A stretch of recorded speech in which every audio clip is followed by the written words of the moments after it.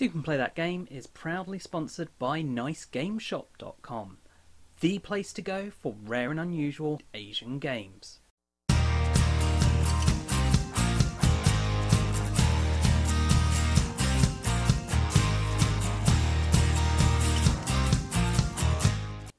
Hi, I'm Michael. Take a seat and I'll tell you about Century Spice Road by Plan B Games. A game where each player takes control of a caravan of traders and they use their merchants to trade spices in order to gain points. The way this works is that on your turn you can perform one of four actions. Either play a card from your hand that will either gain new spices, allow you to upgrade spices, or allowed you to trade specific spices to gain other spices. The other choice of action you have is to acquire a new merchant. Now, this is free if it's the first card in the row, or you can give up spices in order to take a later card that you want more. These are added straight to your hand and then you can use them from your next turn.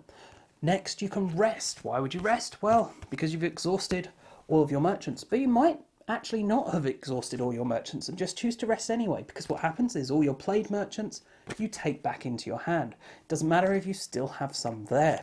Then the final action you can do is, once you've done all this trading and resting and gathered up your spices, you can use them to claim points cards, and the game will end once someone has 5 points cards. So what do I think of the game? Well, let's start with the art. I think the art is actually quite lovely. I think the scenes on all the cards are very nice. It's kind of a shame that there isn't that much different art on the actual merchant cards. A lot of that art is repeated.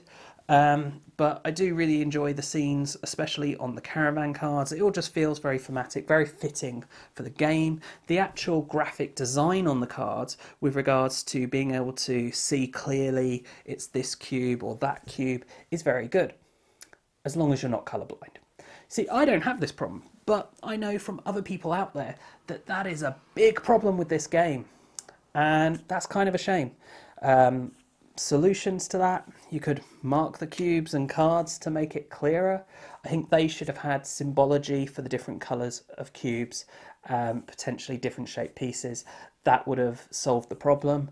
It's a shame that as a big publisher they haven't considered doing this. I say as a big publisher, as what we expect to be a big publisher. This is their first game, but they've come from other stock, if you will, from big publisher stock. You know, they've sold their company, they've started a new one. We expect a lot from this, and it's kind of a shame that they haven't taken into account what is apparently 1 in 10 people. So yeah, there's that as a problem. Then let's move on to components. Now, components, this game is incredibly overproduced. You have metal coins that you're not even actually using as coins. They're literally just points tokens that you get a few of each game. The cards themselves are lovely large tarot cards, very good quality. You've got these plastic bowls that are a nice touch. It's especially nice that they fit nicely in the box and stored in the box, so you can just keep them there and just quickly set up and take down this game.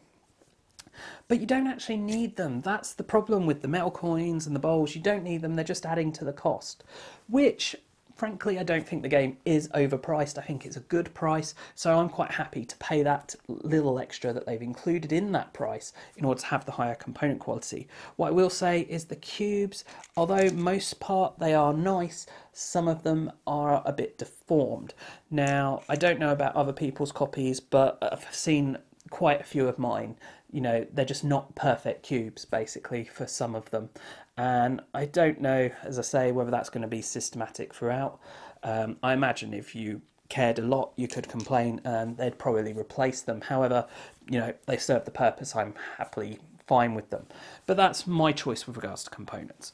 So what else is there to talk about? Well, this is an incredibly light, incredibly simple game that will work well as a gateway game, but it also has a lot of subtle depth to it that will work well for more experienced gamers.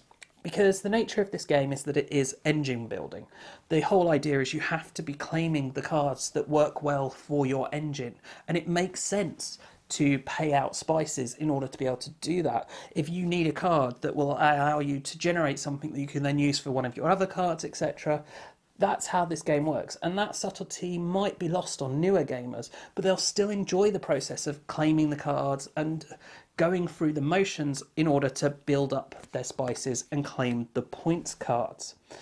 And that's the thing, this is so simple that anyone can play it. That's what makes this a perfect gateway game. There's literally just 4 things you can do each turn. And yes, it can be a slightly prone to analysis of what do I do then for newer gamers. But the actual amount of choice, you can either aim at a points card, so you need to do things to aim towards that. You're not going to have that many cards in hand. You're not going to have that many cards you can actually acquire in a turn. So the choices are reasonably limited, which helps keep the game flowing smoothly. Now, with regard to the scaling, I think the game does work well at all the different player numbers, but is so far, to my opinion, best with 4. And there's a specific reason for that, and that's because they haven't scaled these markets. So you've always got 5 cards available to be buying point cards wise, and you've always got the 6 available with regards to actions with those merchants. And what this means is that at lower player numbers, you move very slowly through these and they move down. So if there's one you want, it can be quite hard to get to it and it can take a while. And if you kind of putting a lot on there, you're just giving to your one opponent. So that kind of doesn't work so well. 4 seems to be the best kind of balance for the speed at which these flow through. Now, with 2 players, for example, you can take a points card and you can see your opponent is only going to be able to go after 1 or 2 of the others, and you can plan ahead what you're going to be able to do.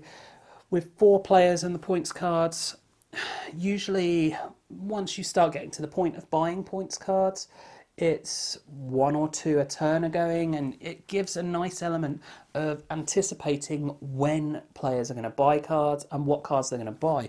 And there's also a matter of like, all right, well, I'll set up for this card, and then once they've bought and it's moved down to the gold coin, I can then get the gold coin. And you don't get a feel of that so much in the lower player numbers, and with 5 it becomes a bit too crowded and things changing too much in those markets.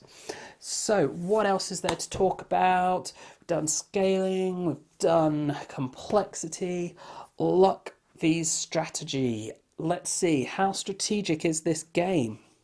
Well, it's actually very strategic. The luck is with regards to these cards coming out, but especially at lower player numbers, you've got quite a while of seeing those cards are coming and being able to plan and forward think towards getting those cards if you want to. It's rarely a case of one player takes their turn and, oh look, the amazing cards have just come out for them. There's no having a deck of cards that you're shuffling through and you only have a certain option to play each turn. You choose from your entire hand of cards exactly what you're going to want to do. So that means that this is a very strategic game, but still simple and light enough for new gamers to play. So that is Century Spice Road by Plan B Games. I do hope you've enjoyed this video and found it useful. If you have, please do check out the rest of the videos on the channel, as well as subscribing and sharing. And as always, thanks for watching, and bye for now.